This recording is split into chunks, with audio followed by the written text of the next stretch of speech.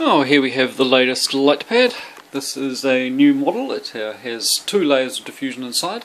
There's an intermediate layer in just about halfway.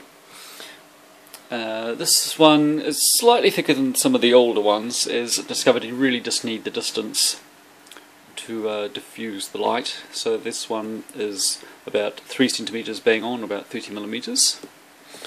A little bit higher with the feet, but you need the feet to help it sit nice and flat.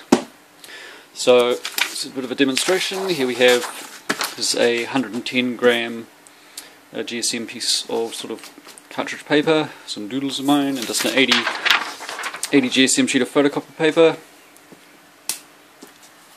So yeah, it'll go through that pretty absolutely no problems. So yeah, gradually getting them looking a bit neater. Finally managed to countersink the screws a bit nicer. So yeah, these ones I'm currently doing for $100 flat as an introductory offer. So if you'd like one, pipe up. If you have any suggestions, give me a yell. Some people have commented that they might like a dimming circuit. It's possible that I can make one that sits in between the power supply and the box as a separate add-on component. So that's something I could possibly do. That will be extra, of course. But yeah, as it is, this one has just under 4 meters of bright LEDs in it.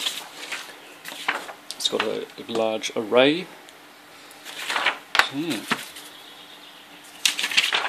So that'll go through most of the paper. It'll probably even go through 300 GSM watercolour paper, as my other ones have. So yeah, get in contact if you're interested. Cool, catch you later. And a quick video, yep. So here's the 300 GSM watercolour paper.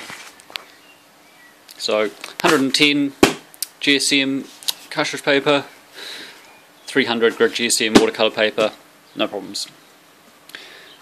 Anyway, I'll catch you later. Bye bye.